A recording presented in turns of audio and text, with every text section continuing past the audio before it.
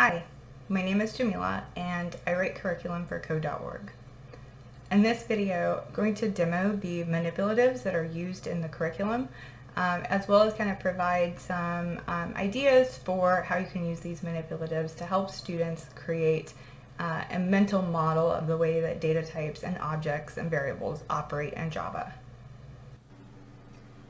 Manipulatives are a really helpful way to help students kind of create a mental model of the way that variables and objects and different data types function, so they can kind of visualize and physically manipulate with how variables are storing information, and kind of that transfer of data back and forth between different variables.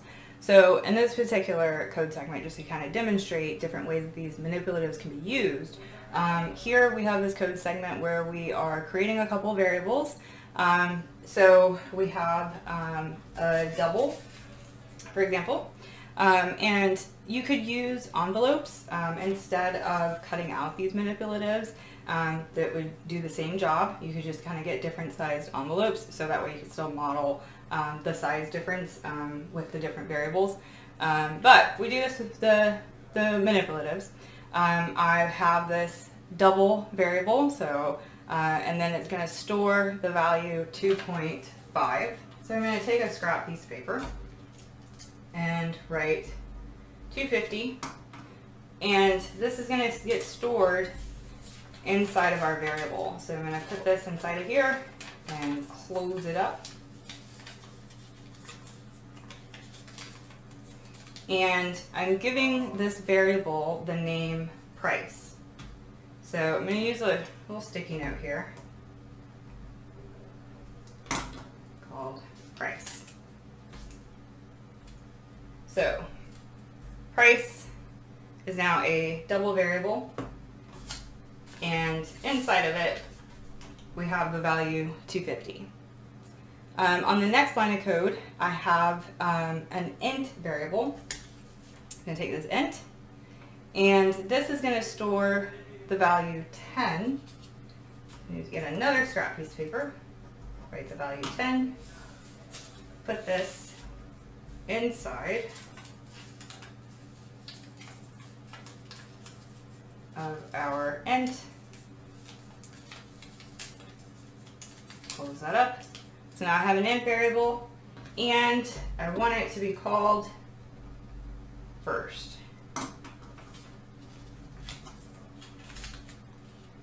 All right, then on our next line, I see that now I'm setting price equal to whatever the value is of price plus 0.5. So I don't know what the value is. I'm going to have to take it out to get this value, and I see it's 2.5. So I need to add 0.5 to it, so that's going to be 3. Now, once it comes out of the variable, it's gone in memory. So I end up throwing that off to the side, and I'm putting the new value 3 and storing that inside the variable. So that is the equals part of it, to store it back inside the variable.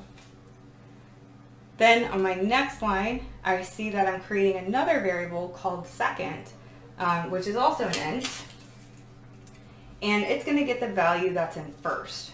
Well, I don't know what's in first. I have to take a peek. I have 10, so I'll close that back up, get another scrap of paper and copy that value down, so that way I can put it inside my other int variable and call this second.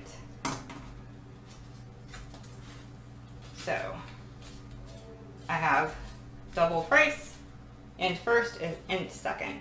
So this is also helpful, like if you're trying to help students understand swapping values in variables, for example. Maybe I need to swap the values that's in second and first, but again, reinforcing the fact that once I take the value out, it's gone in memory, so I can't just flip it over. I'd have to create another variable to copy the value and then switch it over. So these are helpful to kind of model different types of algorithms and problems that students can solve.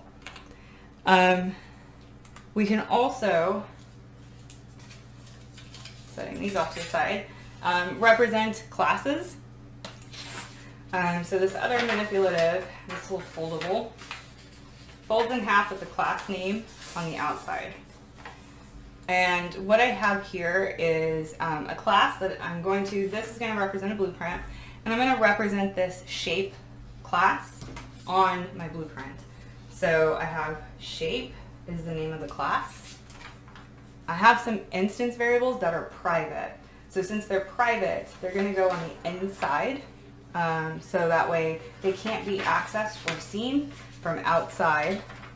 You can only access and see the things that are public or on the outside. If it's private, it goes on the inside. So I have int sides, private boolean is filled. So those are there for my instance variables that represent my state. Then I see I have a constructor, and I see that it's public.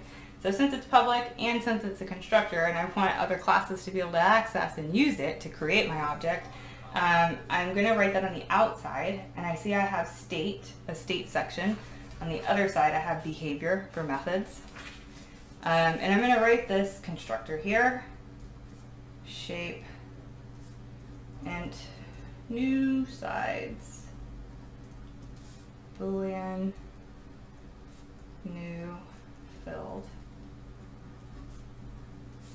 And according to this, we set our sides variable equal to whatever new sides is, and our is filled to whatever new filled is, our parameters.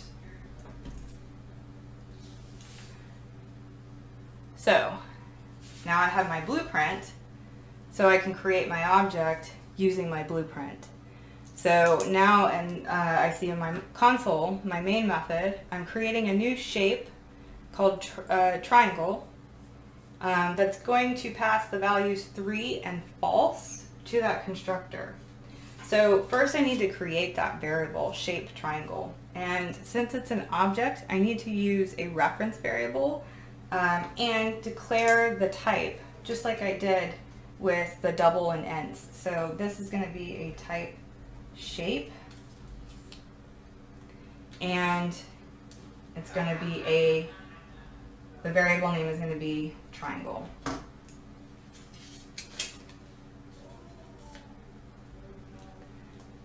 All right, so now I have to create the shape. I'm calling new shape with 3 false. So this larger shape, blank shape at that, is going to represent objects. So I can decide what kind of data is going to get stored in here. So in this case, it's going to be a shape object. And every object that we create gets its own copy of the instance variables. So I need to use my blueprint so I know how I'm supposed to create this object. So I see that the 3 corresponds with the first parameter, new sides. So sides is going to equal 3. So that is an int. So I'm going to get an int variable. Got my int here. And it's going to get the value 3. So I'm putting 3 inside of an int. And this is supposed to be for my sides.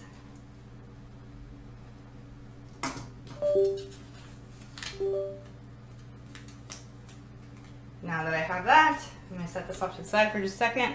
And then the false corresponds with the second value that I have, or the second parameter that I have, new filled, which is used to set my is filled instance variable. And according to that, according to my code segment, it's going to get set to false. So I have this little true false thing right here. I'm going to fold it in half. And just to make sure we don't get confused, I'm going to fold this side over just to make sure that I can't see the other side. So I have false and this is going to get set for our new isFilled instance variable. Filled, and both of those will go inside my shape because those are the instance variables that a shape object gets, and every time I create a shape object, it gets its own copy of these instance variables.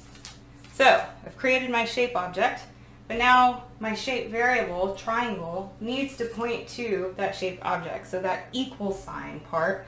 I'm just going to use some tape, and I have a rubber band here that's cut in half. You could also use a piece of yarn and tape one end to the shape object and the other end to my reference variable that is storing or is pointing to my shape object.